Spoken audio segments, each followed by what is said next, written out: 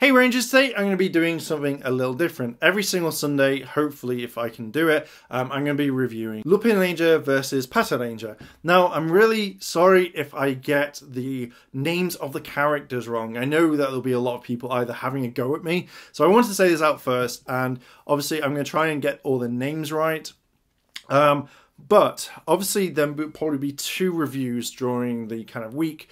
Obviously I don't see the sub, so I'm going to be watching the raw version. Then I'm going to be watching the sub version, so I hope I can update and do like a kind of another review and kind of talk about it. So this is literally of what I'm seeing is what I am reviewing. So yeah, I think it'd be kind of cool. I'm looking forward to it. The first episode was great. I actually really enjoyed it. The characters on the Lupinrangers, who, by the way, spoiler, I'm actually a really big fan of. I just love the suit designs. They really stand out. So we have Kairi, then we have Kairi Toma, I think is Tooma, and then Umika. I think I said that right. They are the Lupinrangers, which I will probably refer to as Lupin Red, Yellow, and Blue, because it's a lot easier because, again, I don't want to butcher the names. And then on the Patrangers, we have Chiriko, Sayuki, and Toshika. I think, again, I'm probably to butcher the names, but as we review the Sentai, things will hopefully get a lot better, and I'll just be able to roll the names off the tongue, and then we can begin. So yeah, let's begin the review. So we open up on this kind of club scene where people are betting, and we've got this one guy who is just rolling a dice on a roulette wheel. But what I thought was the owner, but is actually the monster, he decides that he doesn't want this guy winning, so he uses his power to get 0-0 on the green, which then makes the guy lose, and he's just down on his luck. He's like, ah! Because this guy has lost all his money, he is escorted out of the building, or what looks like he's escorted out of the building. At this point, the Lupinrangers just bash through the window.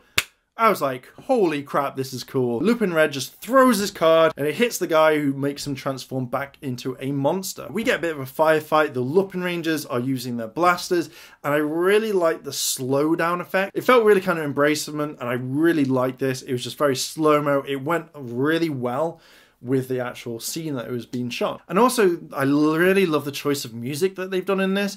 It doesn't feel like it's out of place. It doesn't feel like it's all kind of happy music. It felt like some of the music was from Bayonetta, and I just generally dug the music for this. And if they bring out a soundtrack, I would generally love to buy it and just listen to all the music. It is amazing. Now, with their devices, which is, I'm guessing, is their Zords that miniaturified, the Red Ranger kind of dodges and then places his Zord and his morphing ability onto the monster, which then opens his safe, because I'm guessing all the monsters in this are all got safes, so the Zord actually opens up the safe so they can get the actual prize that they're after. Lupin Red takes out the cube that is actually inside the monster. That is the main treasure for this episode, and then much later on we get a lighter. The monster starts attacking everybody, and then we see the Patrangers.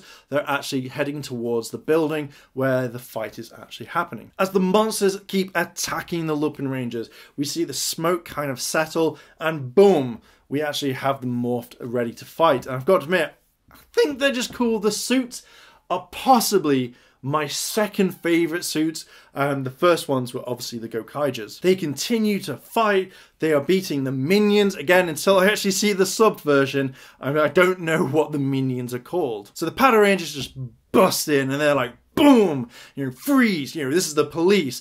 And then Lupin Red just goes, nah, nah, nah, loads his Zord up, fires it, it starts expanding and then flies out the window, and they all jump up, ready to actually catch it, and they fly away. And I really liked Patranger because, for me, it feels like he really hates Lupin Red, and he's like, cool!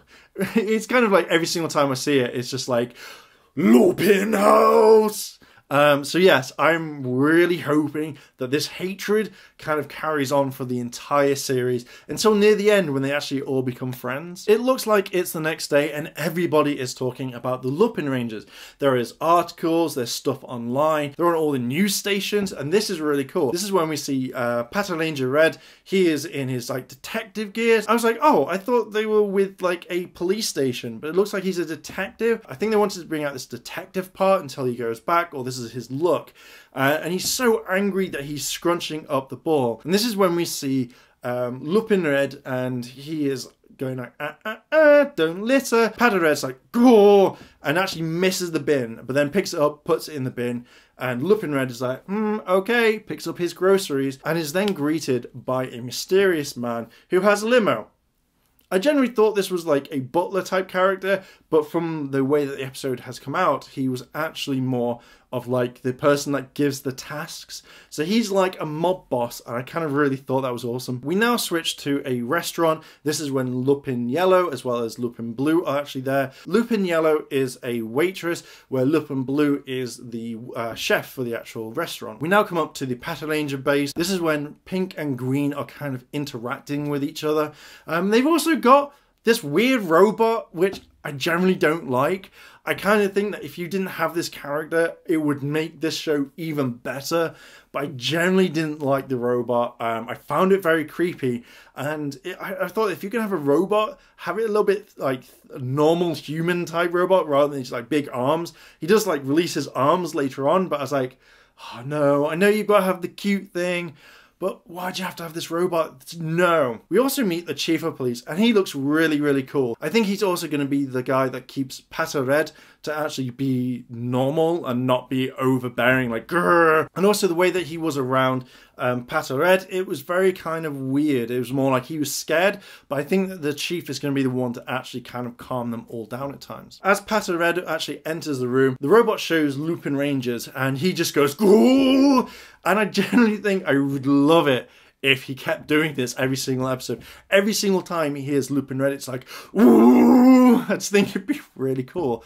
I generally am liking this Sentai a lot. We come back to the car, and this is when Lupinrangers is talking to the kind of boss, the mob boss, whoever he is at the moment. Again, waiting for the subs to know so I can know who he is.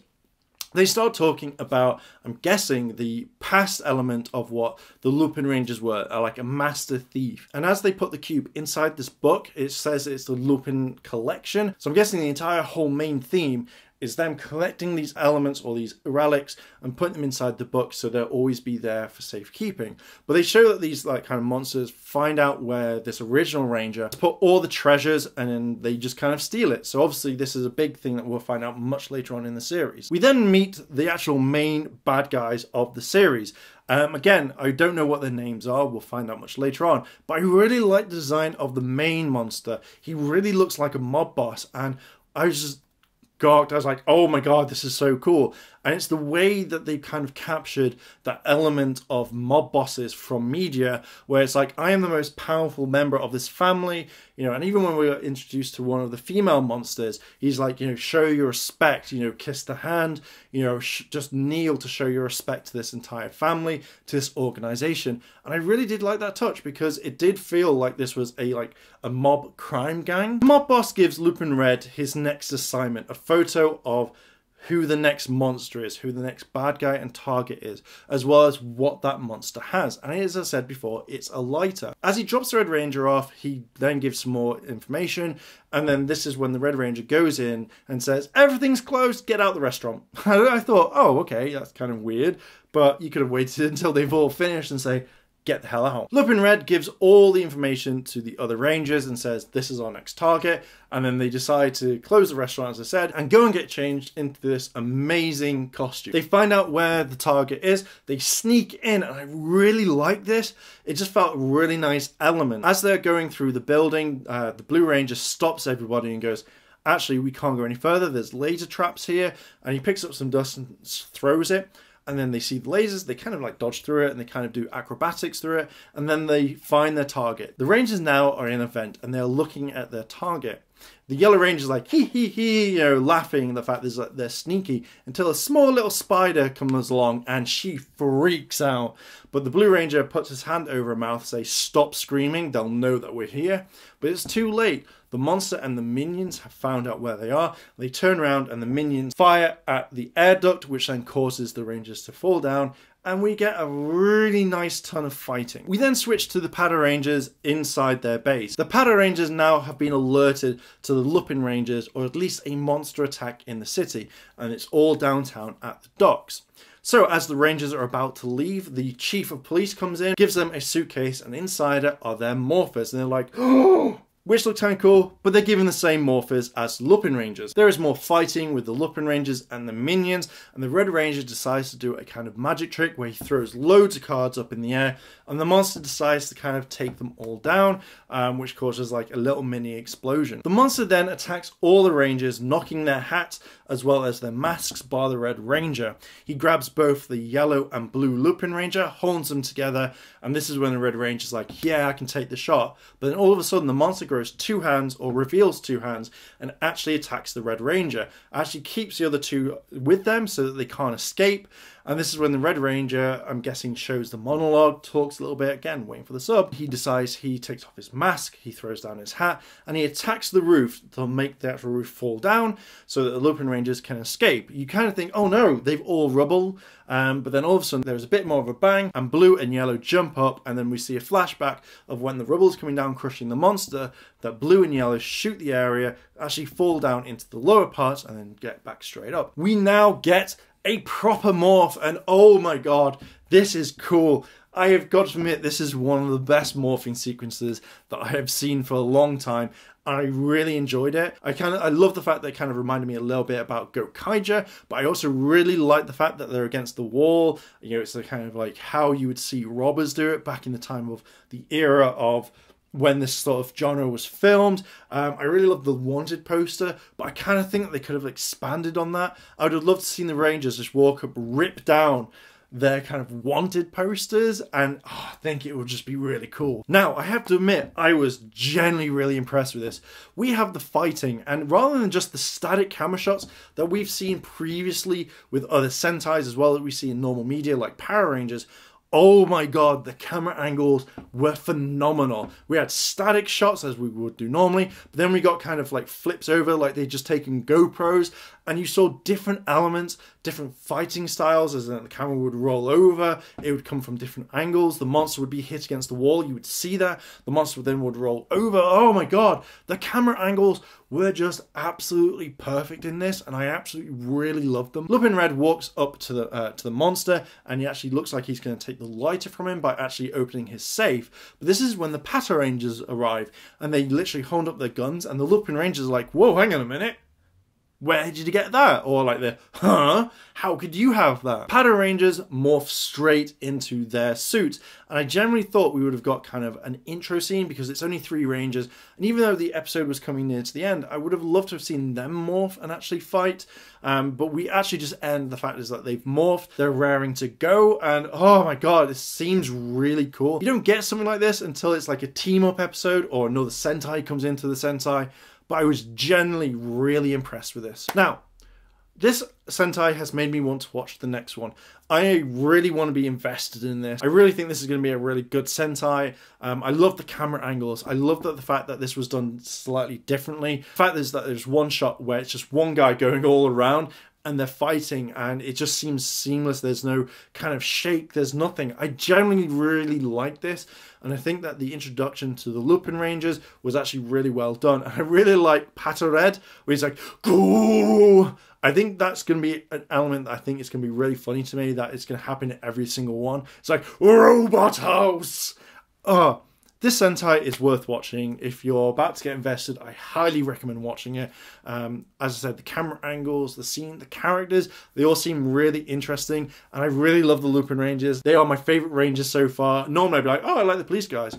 In the next episode preview, we see that there's a fusion between the Patrangers. So that's going to be really interesting. Even when you heard their voice, you heard the 3 different voices talking. So I'm going to be kind of interested to see if that's just a main focus.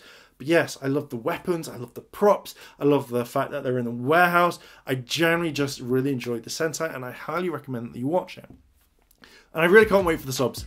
I can't wait for that. So Rangers, your question of the day is, what do you think about the Sentai? Have you seen it? What are your thoughts? Are you excited about it? Let me know down below in the comments. And if you've liked this video, like, favorite, comment, and subscribe. Check out all the other videos on the channel. And if you want to help out the channel on Patreon, link is in the description down below. And as always, Rangers, thanks for watching, and I'll see you in a bit.